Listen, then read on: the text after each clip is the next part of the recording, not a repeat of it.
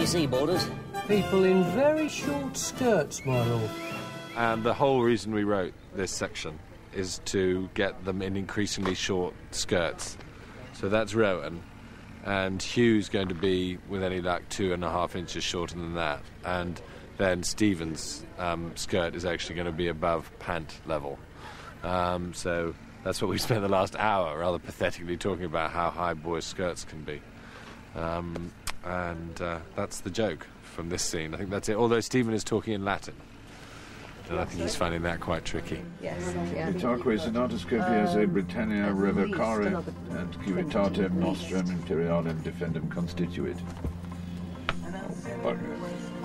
You think they enjoyed always dressing up in skirts and Roman kit, don't you?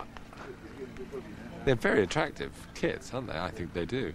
Not as much as the interesting reconstructors who do it for fun at weekends, but there we go. Have you seen them yet? Of course, you've got to have marched 20 miles a day for a heck of a long time, been in the army for 25 years, fought heavy barbarians and lived on army cooking, and that way you're either dead or you have huge muscular legs. You know, mine are, what can I say, aesthetic. Then we're having an attack by Scottish hordes. Action!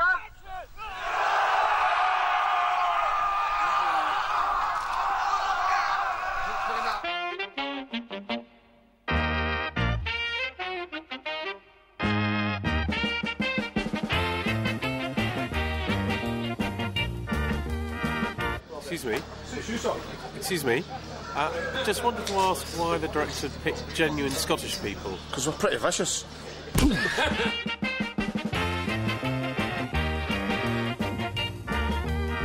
177, take 2, A camera.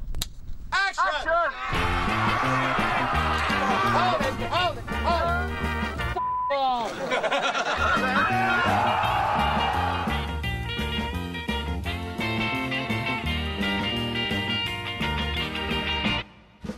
Great spirit of Jupiter, our culture is centuries ahead of theirs.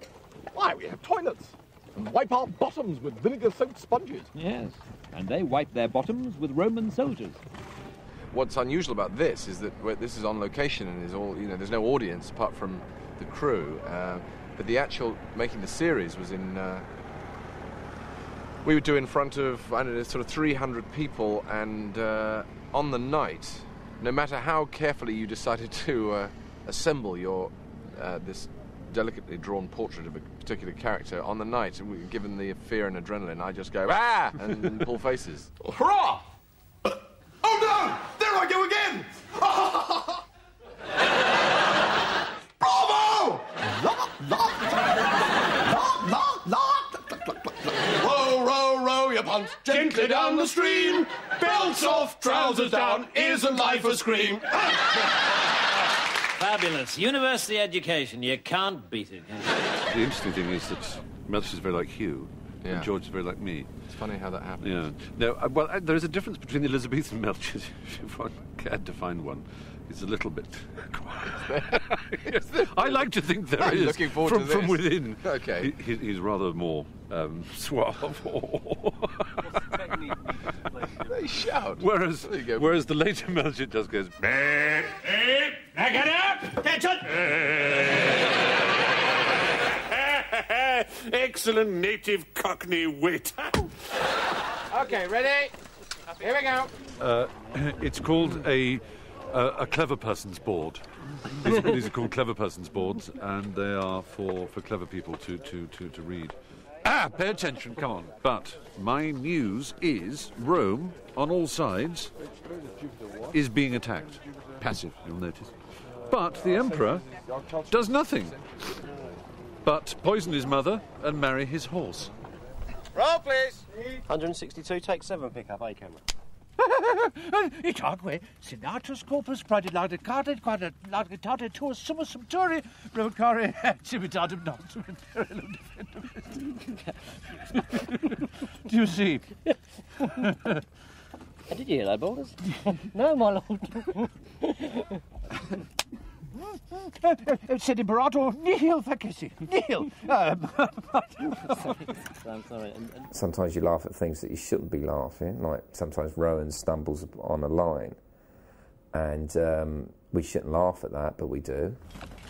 Brilliant. Just brilliant. What, O Centurion? We are facing a horde of ginger maniacs with wild goats. No, dash, blast. Stephen turns up as a Roman in the shortest skirt where his skirt's up here, in a nappy. And it's always wonderful when you actually can't call cut because you're giggling so much. After 3 years of sub-zero temperatures, at last a sufficiently warm climate to allow my wedding tackle to descend from my armpit. Right, good Centurion. Of course, it can go horribly wrong. It's a pretty mercurial thing, a film crew, and you can have horrible days where nothing goes right and everyone gets very bad-tempered, except me, strangely. Almost endless patience and love of my fellow man. Action! Last one there gets hacked to pieces by Rod Stewart's great-great-grandfather.